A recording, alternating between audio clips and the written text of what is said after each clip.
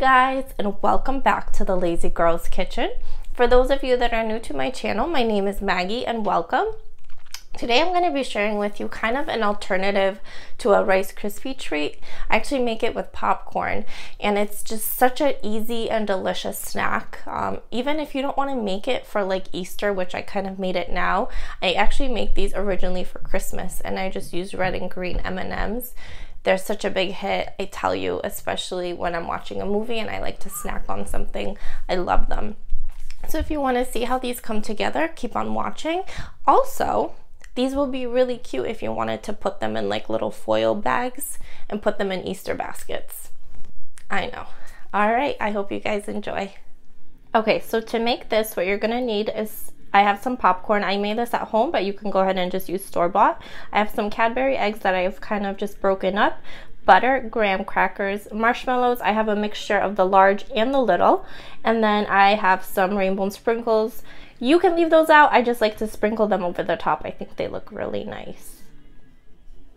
So the first thing you're gonna do is you're gonna take your butter, you're gonna add it to your pan. You're gonna let the butter, girl, learn to talk. You're gonna let the butter melt completely before you go ahead and add in your marshmallows. This is gonna be so good. You just wait and see. Okay, my butter is completely melted, so I'm gonna go ahead and add in my marshmallows. Let's go ahead and add that in. And I use about 1 bag of the small marshmallows and about 1.5 cups of the big marshmallows. The reason I do this is because the big marshmallows don't melt all the way through, so you still have that marshmallowy goodness in it, like a full marshmallow, if that makes any sense. So I'm gonna go ahead and babysit this for a few minutes. And don't panic if it looks like the butter is separating from the marshmallow. It'll come together eventually, don't you worry. And I will meet you here in a few minutes. Okay, so this is perfect. The little marshmallows are fully melted. The big ones are still kind of whole. So at this point, ooh, sorry about the noise. I'm gonna go ahead and add in my popcorn. I'm kind of gonna gauge it to see if I need all of it. Ooh, sorry. I'm gonna go ahead and stir this in. I'm gonna go ahead and shut the heat off. I don't need the heat on at this point, but you have to work really quickly because then it'll be really hard to get this stuff out of there. Look at that, just make sure everything is nicely coated. I'm gonna go ahead and add in my graham crackers and my eggs. And if you want, you can also put some eggs on the top of your dish.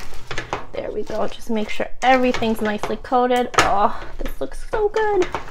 Guys, I cannot wait to try this because it's so good.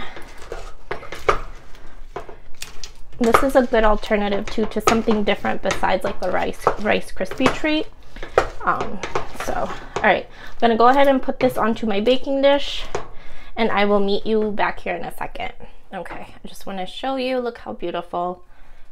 Everything's just nicely gelled together. Now, I saved some eggs for the top, so I can just kind of scatter them in so people will know this is an Easter crackle thing. Look at that.